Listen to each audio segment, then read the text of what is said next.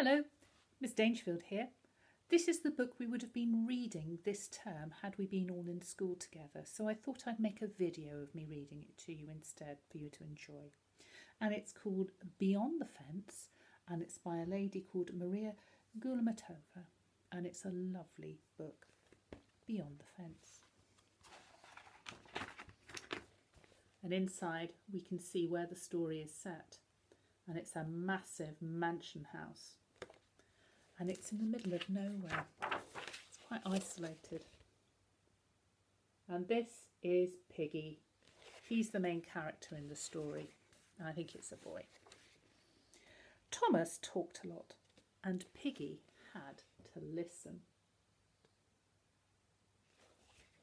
Thomas talked. Piggy listened.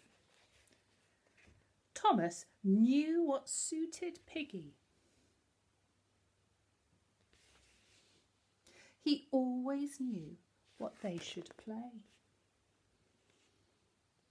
What do you think about these pictures? Are they playing together? Is Piggy having much choice in what's going on in the story? He always knew what games they should play.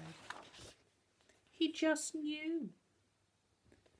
And you can see here, Thomas is on one side of the page, and very far away there's Piggy, and the author has deliberately drawn this like this with Piggy far away. Why do you think she did that?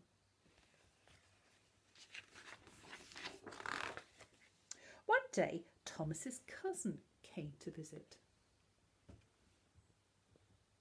Is Piggy being included?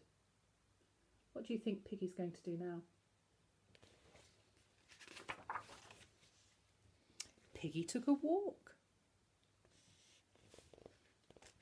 and in the distance you can just see there's a wild animal out there. What do you think's going to happen?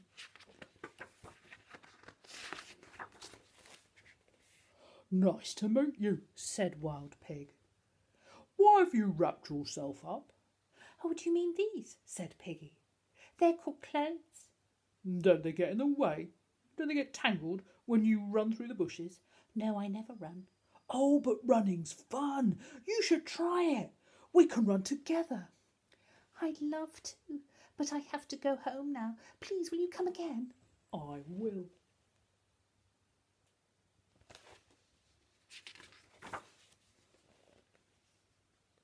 This picture's got no words. Why do you think it's been drawn in dark colours? Can you see any toys? It's Piggy's room, I think. What do you think Piggy might be looking out for?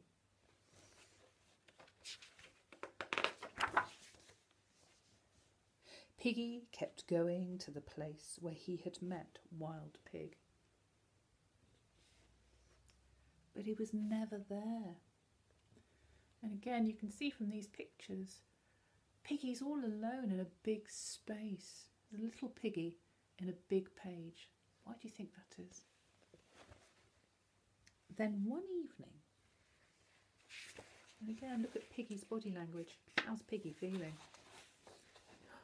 Aha! I'm sorry I didn't come sooner, said Wild Pig. I fell in a trap and it took a few days to get out. Shall we run in the forest? I'd love to, but I'm not allowed to go beyond the fence. Really?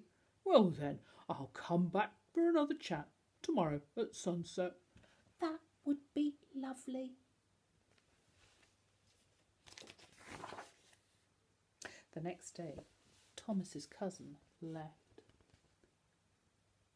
And you can see how isolated and alone that house is. It's in the middle of nowhere.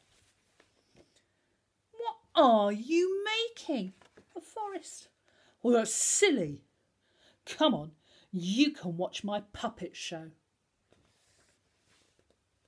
Now, is Piggy enjoying that puppet show?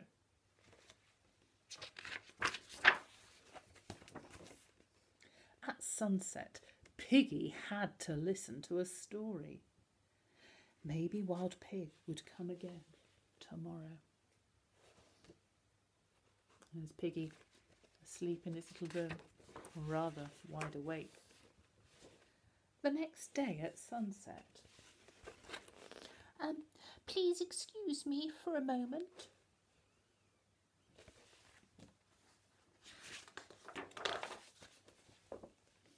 Oh my goodness, what is Piggy doing?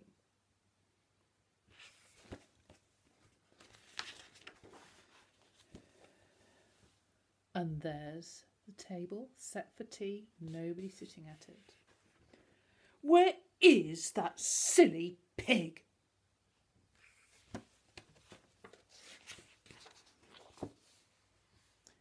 But Piggy was already beyond the fence.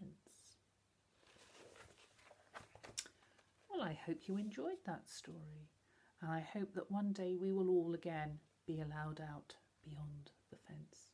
Take care and stay well. Bye-bye.